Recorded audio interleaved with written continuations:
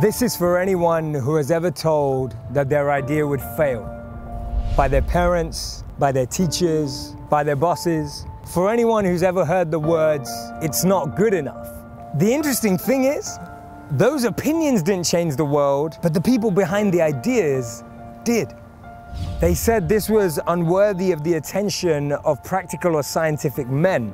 They were talking about the light bulb. They said she doesn't have a special perception or feeling. They were talking about Anne Frank's diaries. Imagine if German philosopher Leibniz, Charles Babbage, Alan Turing, John von Neumann, and Grace Hopper didn't believe that their world was going to contribute to something, even if they never saw it. That's the computer, by the way. And what if Rosa Parks and Coretta Scott King didn't fight and stand up for civil rights? The world might look a little different today.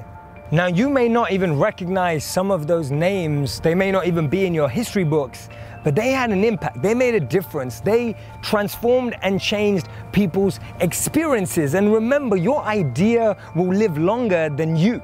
And today we need these ideas more than ever to create a sustainable planet, to improve global health, to feed 9 billion. Actually, I have a challenge for you. What's the craziest thing you could think of? An idea that could change the world. Maybe you'll build a shoe store out of old shoes. Maybe you'll use plastic bags to create solar-powered backpacks for kids. Maybe you'll create robotic airplanes that distribute medicines to remote places. Now, those ideas sound impossible to be true. The craziest thing?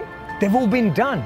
It's amazing what we can do when our passions meet a purpose greater than ourselves. So that's why we need to explore our curiosities, invest in what interests us, follow what intrigues us. Transformational ideas can come from anywhere and anyone, and that's why we're chasing genius.